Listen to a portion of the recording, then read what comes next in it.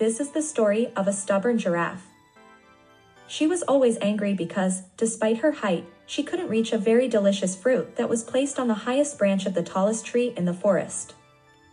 Anyone who passed by while she was trying to reach the fruit would tell her to give up and eat the ones on the lower branches, which were just as good.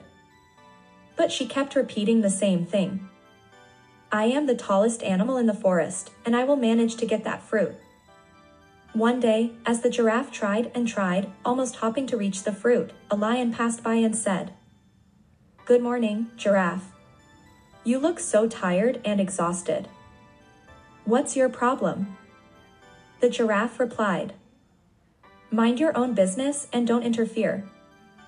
I am the tallest animal in the forest, and sooner or later, I will be able to eat that fruit up there on the highest branch of the tallest tree in the forest."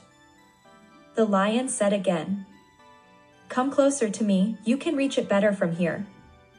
The giraffe, now tired and out of strength, attempted one last jump following the lion's advice and placed her hoofs almost on top of the lion's head. With a leap, the lion grabbed the giraffe and made a quick meal out of her.